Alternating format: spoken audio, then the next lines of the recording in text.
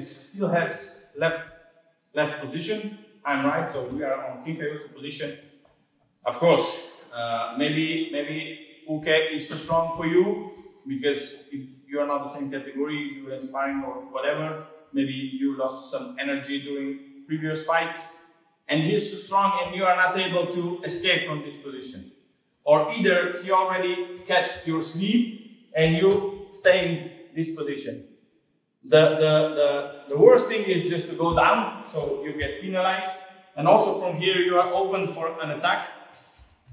And to be like this, also it's Judo, so just try to, I was really bad with Kinkajutsu position and I had to start adapting.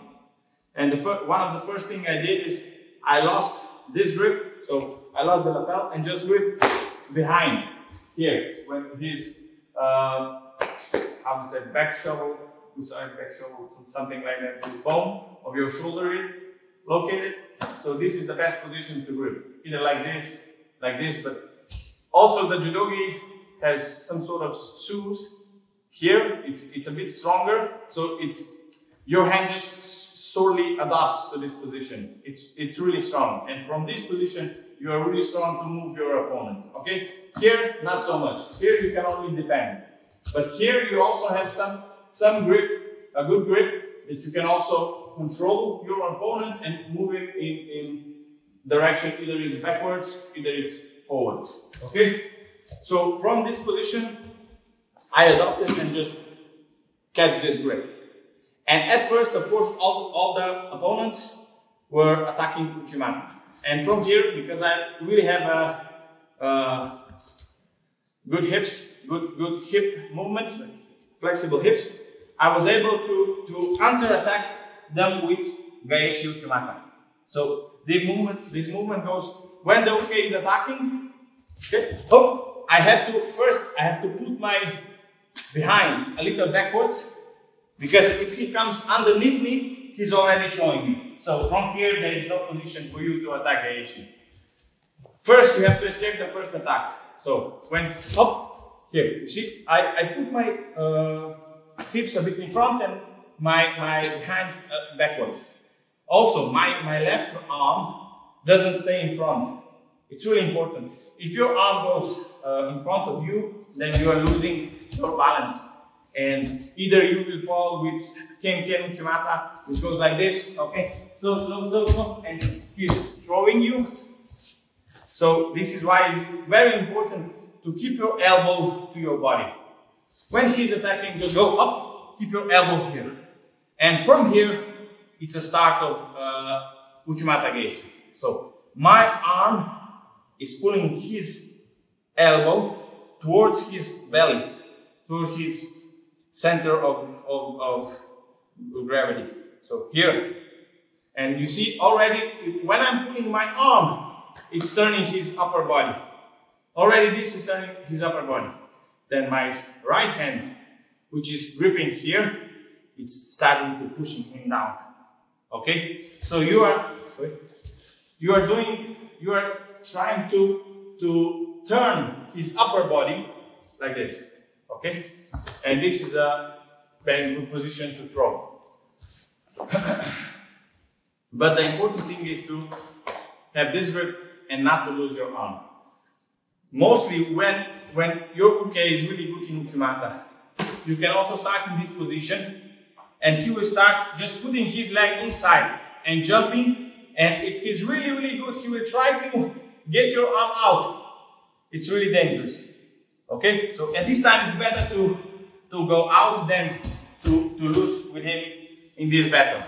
When you start to do Uchimata Gaeshi, actually it's just a battle between you and Uke who will get this position. You fell, you throw. You fell, you throw. Here in the middle, who will get who? So, who's better in this position? The more you practice, the better you get. So, from this position, he is in the dominant position. If I stay like this, I have no chance because my elbow is inside and he will turn me either way. You have to adopt, you go outside, you grip here and just you wait. The only important thing is his elbow. when his elbow is here, he cannot throw me Uchimata. And then when he starts to swing with the leg, I go inside and then just turn. Okay, again. So when he attacks first, you block and then up, jump with it. Okay, but this happens to me all the time. Afterwards, when I was standing and trying to catch your opponent doing the Uchimata and blocking the first attack, mostly the Japanese and the Korean fighters, which are maybe better in this position, got the feeling that I was waiting for them to attack Uchimata. And they realized it, that I'm waiting, and they didn't attack Uchimata, and they attacked either with Haraigoshi or Osotoga. And of course, if you are standing in this position, you are very open to falling, either on this side or on this side.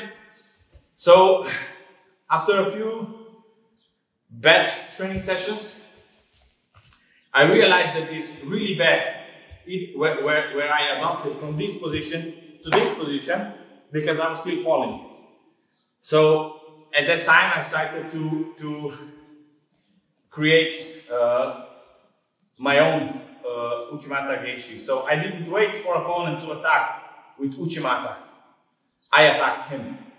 I attacked him in this position while he was still waiting. Okay, I just went inside with my right leg. So I get his leg inside, flip him, and trying to rotate also his legs. When he came in this position, then I had a best position to throw. Okay? If I missed attack from Uchimata, then my Geishi was sometimes very weak. But when I was first to attack with Geishi, then I had the better position. Because for good Geishi, his behind has to be outside. Okay? If he is good and he can put his body downwards and come inside with his bottom, then he is losing my grip. Okay? It's easy. If he is here, he doesn't have the power. If he's here, he has all the power in the hips because, look, only with my leg, I'm already lifting him up for 10-15 centimeters. So, in this position, when Uke was really strong, I just adapted I lost the grip of the lapel, grip behind, and I was the first one to attack.